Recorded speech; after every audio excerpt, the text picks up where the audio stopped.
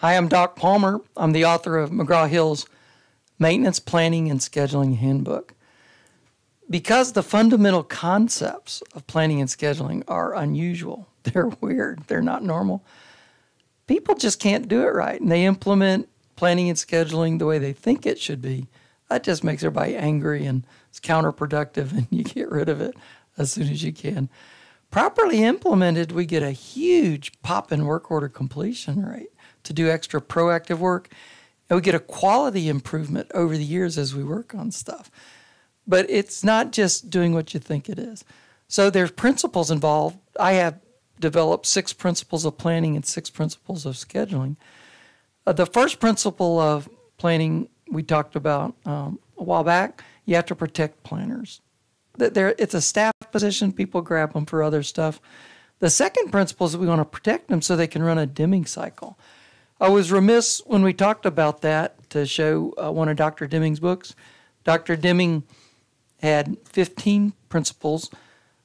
Principle number 5 was this concept of continual improvement. You have to admit you're not perfect.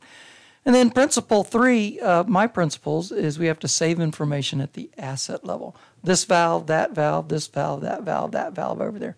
We need a separate file, paper or electronic, for each valve to save those little tips that we're learning over the years with the feedback. With that Deming cycle in place with those first 3 principles, we can't get bogged down in 2 common issues. One is how do you come up with a time estimate? And the second is how much level of detail in a particular job plan. Today, principle 4, we're going to talk about the labor estimates. Just a quick judgment on the part of the planner is what you need. You could do an engineered standard where every valve takes so much time, or every bolt takes 20 seconds. You have so many bolts. A person walking at a determined pace walks 3 miles an hour. This job is so far from the shop. And if it's hot, you add 10%. If it's cold, you add 10%. If it's above a certain elevation, you add 10%. That's just way overkill. We don't need that. You can also just not look at historical estimates, because you have fast mechanics, you have slow mechanics. I don't want to speed up slow mechanics if they're doing a good job, and they'll mess up if they speed up. I worry about fast mechanics. I don't really want to slow them down if they're not just naturally fast. There's no typical mechanic. Could you come up with a typical time? But the biggest problem with historical times is Parkinson's law. Parkinson's law is our enemy in scheduling. Parkinson's law says the amount of time assigned expands to fill the amount of time available. So in the past, we have not assigned enough work to defeat Parkinson's law. We know that because we're at 35% range time. So your historical times are generally longer than they should be. So what we want to do and what we need for a time estimate on the planner's part, it comes from, we know what a WAG is. It's a wild, awesome guess. It's just a guess. But we don't want just a guess. We want a swag.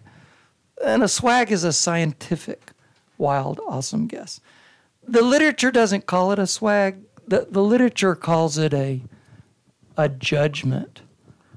But a judgment is just a guess by a person knowledgeable about an area. And so it's a swag, which is a scientific guess. We just need a guess for the time. And we're guessing for not your worst mechanic, not your best mechanic, just a good mechanic typically knows what they're doing, craftsperson, and a smooth job. Now, there's not any maintenance job in the history of maintenance that goes completely smooth. But we're not going to add plus 10% just in case. We're not going to add an hour just in case. Just if this job was somebody generally knew what they're doing, no big hiccups, what would that job take? And we're thinking in terms of the day. A lot of maintenance jobs just take a day. So I'm thinking of a day, 8 hours. Well, they ought to be able to do this job. If they generally know what they're doing, nothing goes too bad. It's going to take all morning. So we'll just say 4 hours. Now, we're looking at another job, and we're thinking, that job will take most of the morning, but I just don't think that job's going to take the whole morning.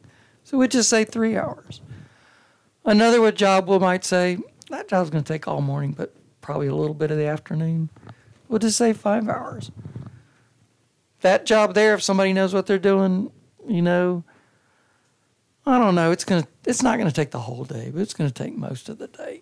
We'll just say 7 hours. That job's going to take all morning plus a good piece of the afternoon. We'll just guess 6 hours. Anybody ought to be able to do that job in a couple hours. We just say 2 hours. Now, that job there, somebody knows what they're doing. They could do it in a day, but it's going to take the whole day. So we just say 8 hours. And we include breaks. So I know the 8-hour job, they're going to check in the morning. They'll probably take a break, take another break in the afternoon, and then a little bit of wrap-up time at the end of the day. But they should charge 8 hours to that job, which is what you would pay a contractor. And we are competing against contractors. We might be contractors. But that's what we're going to charge that job is 8 hours because we think it's honestly going to take all day. Now, the 3-hour job, yeah, they probably check in the morning, maybe take a break. Certainly for the 4-hour job, they'll check in the morning, take a break. The 2-hour job, I'm just not thinking they're going to take a break. The 6-hour job, they'll probably take a break, check in the morning. We're just kind of, in our mind, we're not thinking so much of that. We're just thinking, how much of the day is it going to take? So it's really easy to knock out. Our purpose is to plan all the work. It's not to have perfect job plans. Now, the big question is how accurate are job plans if we're just guessing like that? We're not just guessing. We're making a judgment, which is a swag, which is a guess by a person that has some knowledge in that area. These estimates are plus or minus, hang on, 100%. Don't stop listening. But they have a very normal distribution where as many jobs go over as under. So if you're estimating a job will take 5 hours, it might take 1 or 2. It might take 8 or 9. But enough work for a week for a crew, say 10 persons, a 400-hour week. If you bundle together enough work for 400 hours of these little nickel and dime estimates, it probably is plus or minus 15%. But individual jobs, they're just all over the place. And that's okay. That's okay. Now, a lot of people, their most common KPI is